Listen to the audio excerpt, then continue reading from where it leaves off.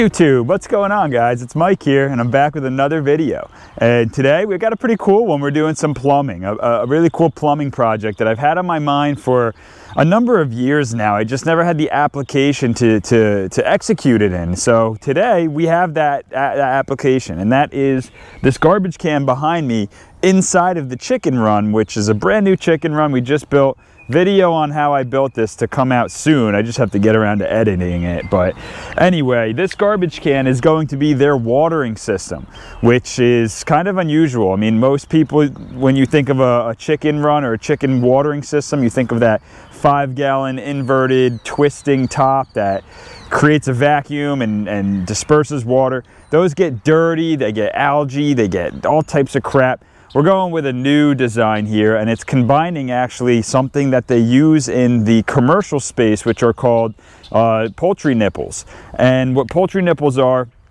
is how the commercial chicken farms keep the water clean and fresh for each and every bird. And we're going to be doing that with this garbage can, running some plumbing. I'll show you guys, I'll explain it all shortly, but let's get started. I just want to quickly go over the game plan and then we'll get right into it. So let's do that. Okay guys, so here we are. We're in the chicken run now. This is the 30-gallon garbage can that I purchased from Home Depot. I put it on 2 cinder blocks, so it's all to scale there. You can see that, and then you can see the chickens here. This is their current watering system right now. This is the high-tech waterer that I invented. Very proud of it, but it's getting old, so I'm kind of just joking. It's just a little bin with rocks in it. The water, as you can see, gets real dirty, and it's not ideal for healthy chickens. It works for now while the chickens are babies, and they're kind of just like learning their new territory, their new area. But we want to have them drinking fresh water, especially as the weather warms up. This water is unacceptable. So that's where this thing comes in. And what we're going to do is be adding what's called poultry nipples to the bottom of this garbage can. So you'll see more on that as we get there, but those are going to keep the water crystal clear inside of this tank or inside of the garbage can, and also there's no light penetration, so algae can't grow. So with all that being said, we have to figure out how to plumb this thing in so I don't have to fill it up with the hose every couple days. And that's basically what the bulk of this video is going to be about. So let's explain what's going to be going on here. So just real quick, I'm running a PVC pipe underground up to this point right here. It's going to come out this way. I'm actually going to come up, put a hose spigot so I can get a hose on this post on the other side of the fence. We're going to come down, we're going to make a 90, and then I will show you where we go from there. It's going to be connected to the hose spigot, which is right there. That's my existing hose spigot, and that's where all the water comes from. So I'm running a pipe underground between the raised bed and the shed here. I'm going to make a 90 and go into the garbage can. That's the game plan. It's going to take some trenching, some work, some PVC plumbing, and I'm going to bring you guys along for the whole thing. So let's jump right into this. Alrighty, so we are in the shop right now. I just wanted to show you the parts that we're going to need to do this job, and you can see there's not too much going on. I have some sticks of Schedule 40, the white PVC. These are couplings. Those are going to hold them together. We got some 90s. We have some T's, some different types of T's. This one has, this is going to be the one that goes underground that allows me to get a pipe going up and connect the two underground. We have a different type of T that, similar but a little bit different. We might use that. We got this is going to be the drain at the bottom of the tank. I'm going to put this on so we can drain the tank out and clean it if we have to. This is going to be the water feed. I'll show you more on that later on with a valve. I'll explain to you guys why I'm doing what and all that good stuff. But I just wanted to show you with all the parts here, just to show you that there's really not too much going on, and you'll see I'm going to use almost all of this stuff as I go. One thing to note though is I love to use clear primer and clear cement when I'm doing plumbing jobs with white PVC, because it makes a mess when you get the purple primer and you could see all your mistakes, and that's not what we want. So that's one thing there. And then I do have those poultry nipples, which I'll go over more when we get to that point. So let's get outside. We're gonna have to start digging this trench. That's That's step one. So let's go over and do that now. Alrighty, so the water's off now. Let's see what's underneath here. Let's move some of these wood chips out of the way, and we'll do a little bit of digging to see, you know, how much we need to dig away and cut in order to get our new PVC pipe underground here. So let's start digging, see what's going on.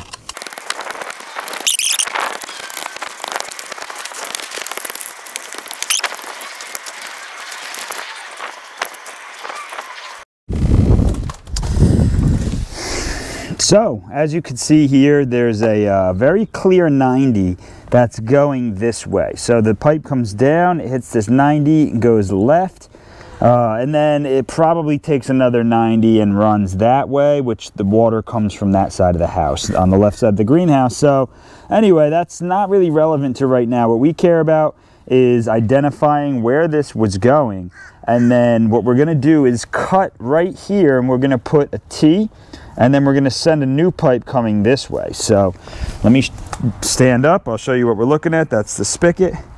We're going to be running our pipe this way, and then right between the raised bed and the shed here, and that's going to send us right in the corner where our chicken water is. So I got a lot of trenching to do. I got to trench all the way back to this, right in this area. So let's get trenching. I'll speed it up for you guys so you don't have to sit through the whole thing.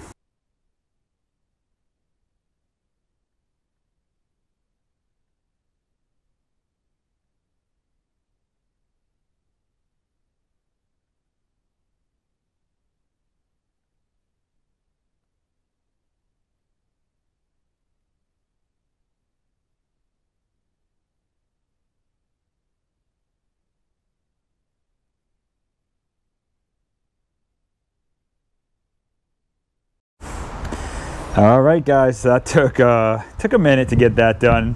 Man, it beat me up, but it's done. So there's the trench. I'll show you guys the other side. You know, this was the hardest part, getting the trench dug here. I didn't go extremely deep. I went about 6 inches deep, but I'm not going to be running this water in the winter. We don't need freeze protection. I turned the water off for the entire winter to the backyard, and that's going to include this as well. So just went deep enough that it doesn't become a problem with breaking, or just seeing it, if I'm, whatever the case may be. That was the game plan, and it looks like we're good to go. So next step is plumbing. We're going to cut this here and then put a T installed, and then start running the pipe down and across in this trench. So let's get right on that. Okay, so before we get started in cutting that PVC over there, I do want to talk about the tool that I'm going to use. This is a ratchet cutter. It basically has a sharp blade, and then as you squeeze, it ratchets closed and it cuts PVC really nice. So the wind is blowing, guys. I apologize for any turbulence you might hear. So let's get in there and start cutting. So it was at this point the wind just became too much. So the audio of this original video is really crummy. So what I'm going to do is just voice over from this part forward until the wind kind of dies down later in the video. But what I'm doing here is just simply cutting the pipe and leaving about 1 inch of gluing pipe, the original pipe at the bottom. And this video wasn't really intended to become like a plumbing tutorial guide. I'm not a plumber. I'm an amateur. I just picked up a couple skills here and there just from what I do for work, and I am by no means a legitimate plumber. So don't take anything that I'm doing as experience plumbing guidance. This is just me getting a job done at home for as least cost as possible. If you guys are unfamiliar with plumbing and you want to do something like this for your chickens, maybe consult with a real plumber, or you can do it the way I do it and just get the job done. So all you experienced plumbers out there, FYI, this is not a plumbing video, and I am not a plumber, so save me some grief in the comments. So right now I'm just getting that T installed. Just way I'm tying in the new plumbing to the existing old plumbing, and that's all this T is really doing. Next, I'm just tying in these couplings for the sticks of PVC that are out in the trench. So it was at this point that I'm just adding the 90T in so that we can make this corner and then send a pipe up for the hose spigot that we're going to be putting on the outside of this chicken run right here. So this was probably the most complicated part of the job, and it really wasn't that complicated. So just going to speed through it. We'll move on to the next step.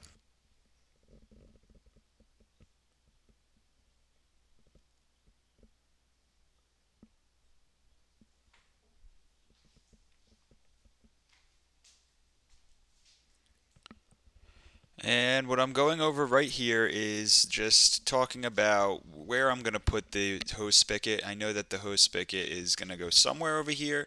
I do want to strap it up to this wood and make sure that there's no play or sway in this pipe. So this is going to be my anchor point right to the wood.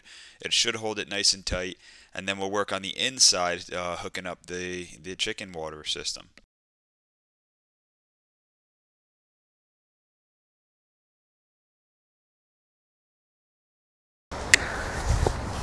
Okay guys, so now we're done with the plumbing, or almost done with the heavy lifting part of the job.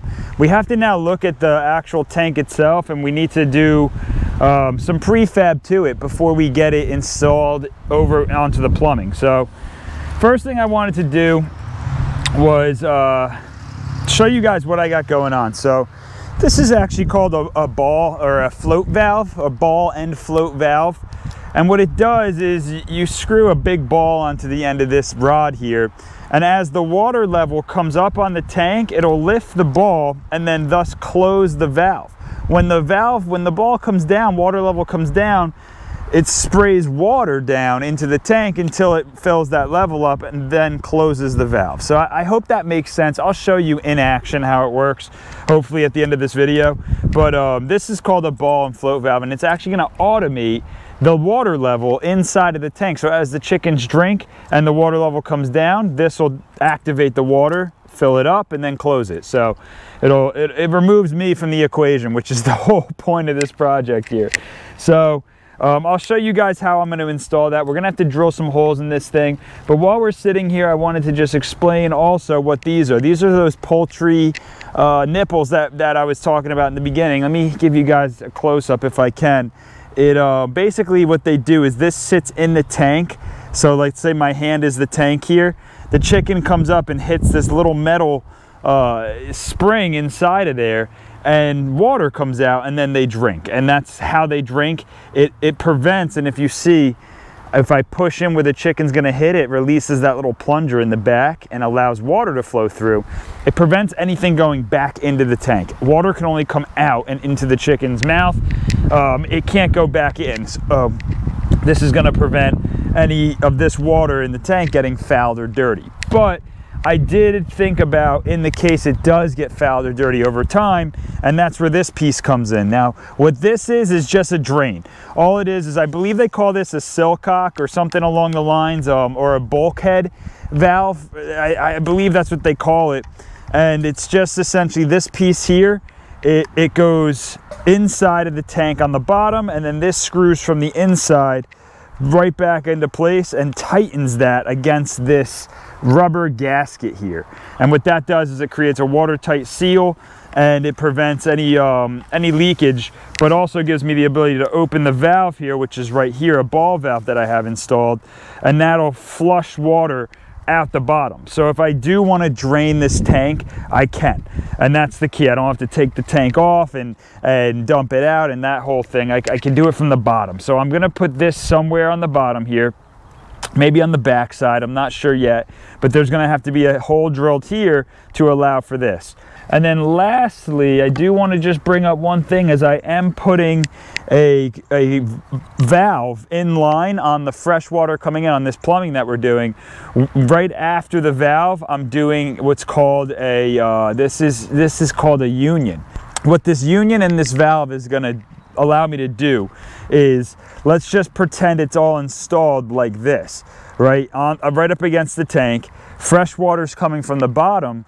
I could close the valve. So now the valve's closed. We're getting no more fresh water into the tank.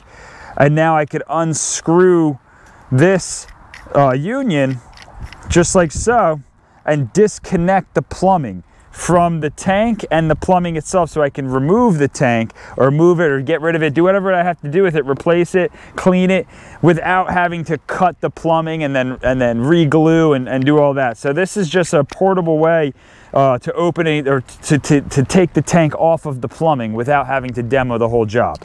So it's also good to have a shut off just in case something's leaking, one of these nipples isn't right, I need to repair it. It's good to be able to turn off the water right there at the source, do what I have to do, and then when I'm done, turn it back on. So that's what I'm putting there.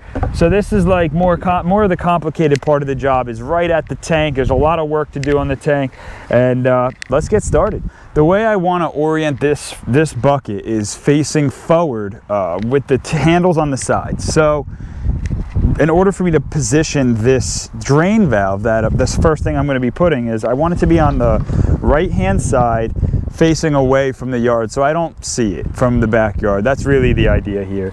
And to do that, I have what's called a hole saw, and that's this tool right here, this gizmo. It's basically just a drill bit with a sharp hole saw on the end, and I measured it to fit exactly the size of this hole. See that, how that fits? This way it's just slightly bigger so that we can push this thing through the hole, but it's not bigger than our rubber gasket that'll bite the side and then give us our waterproof edge there. So let's get this guy in the drill. It is a massive chuck, but I think it's gonna fit. And let's drill this hole right here.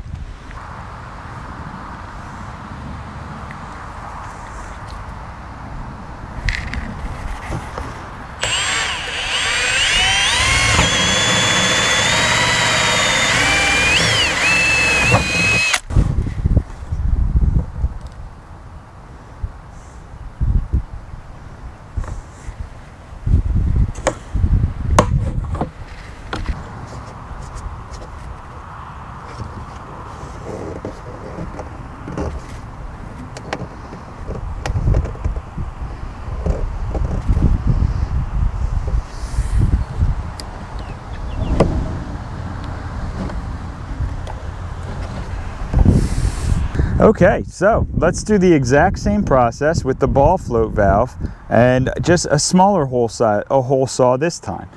But what we're gonna do is we want this to be coming in from the back side of the watering system. So we're gonna spin this around, and now we would be facing the back. So I'm gonna just drill a hole up top where this is then gonna sit inside of the bucket toward the top and allow the water to raise and empty.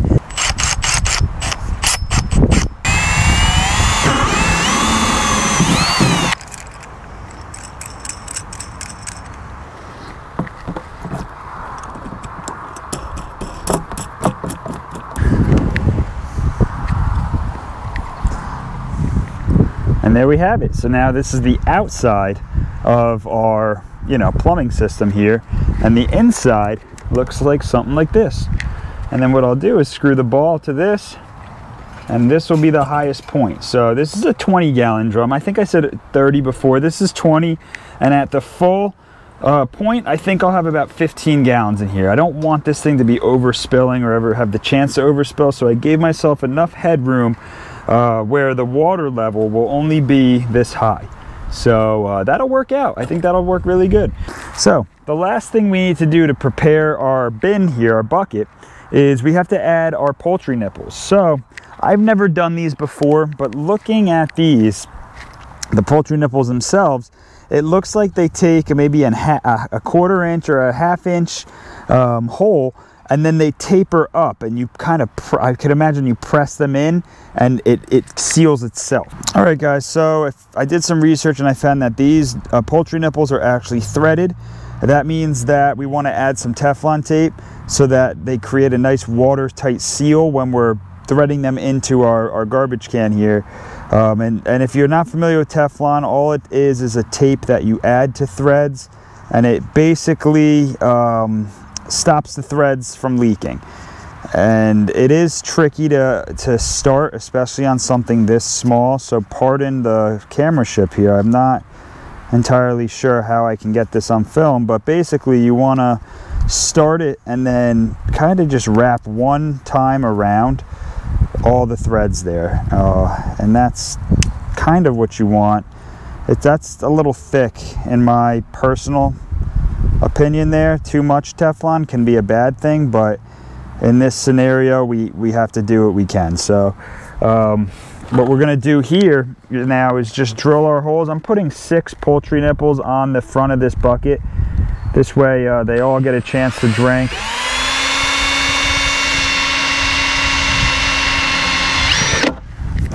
And I'm not really measuring the spacing.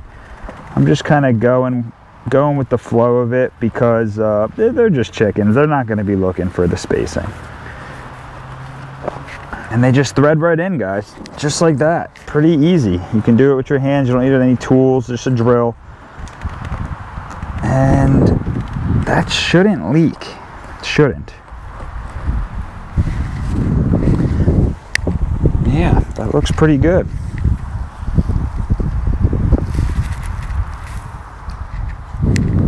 So I'm just going to probably go an inch apart and just keep on chugging along the side of this until, you know, I run out of space. All right, there we go. I actually did 8 poultry nipples, and I didn't measure to space them out. So some are more spaced out than others, but you know what? It's okay. We're gonna ride with it. I don't think the chickens are gonna mind. So poultry nipples are installed, drain is installed, and float valve is installed. So I guess what we could do is get our ball, and we can install the ball to that now, and then get this thing finished plumbed in.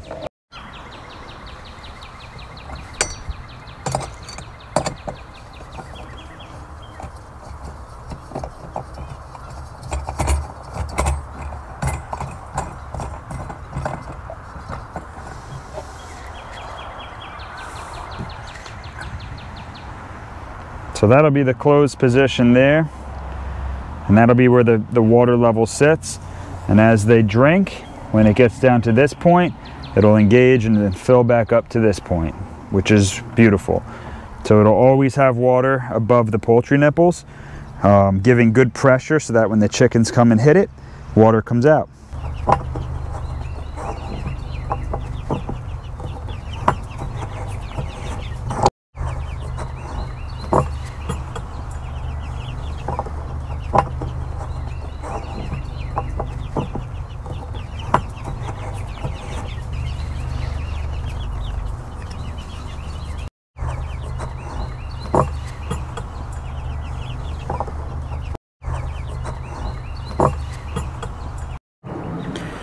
All right, guys, all done. So that's the way it looks. I still have to level it, so I have to tilt the, you know, the blocks forward a little bit. But that looks pretty good. I like the way it looks. I like the valves. I like it all. So now is the moment of truth. It's time to fire the water up, get this thing going, making sure that we have no leaks down in our trench at all. Everything's rocking and rolling. Now, one thing to note, when you do put in new plumbing and you put in a new system like this, you want to leave your valves open on the end of the line there. And matter of fact, I'm actually going to open all the valves in the yard, because there could be air, and then that air gets pushed with the water and can pop the PVC fittings right off. So we don't want to do that. So let's open all the valves around the yard and let's fire this bad boy on. So I will be right back. All right, guys, leak test complete. Everything is great. We had no leaks. This is actually 3 days later. It started pouring rain, and it really hasn't stopped raining since this video. So I'm glad we did this when we did, with all the trenching and everything. But as you can see, it's all patched up. We closed up the ground.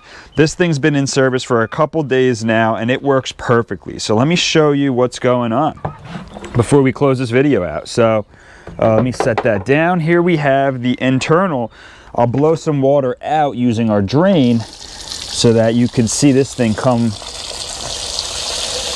into action here. And that's exactly what we're looking for. Water's leaving the system, valve turns on, and then when we close our drain,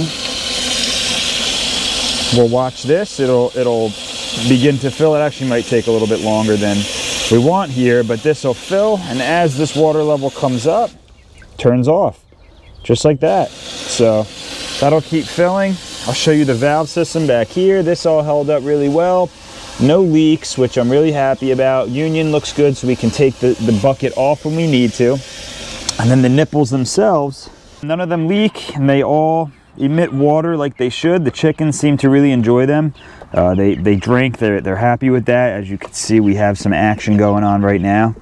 And that's really the end of the video here, guys. So before the chickens go and attack the camera, let me close this thing out. Give me a thumbs up if you like this type of video. If you like this type of a project, a DIY style, you know, a little intuition, creative project here. Subscribe if you want to see more. I do stuff like this all the time. I seem to have no shortage of projects around here on the homestead. So as much as I can, I'm going to keep filming and bringing you guys videos like this, where hopefully you can get something from it as I do. And you know, we could all learn together here. So thanks again for sticking around to this far in the video, and I will see you guys on the next one. Take care.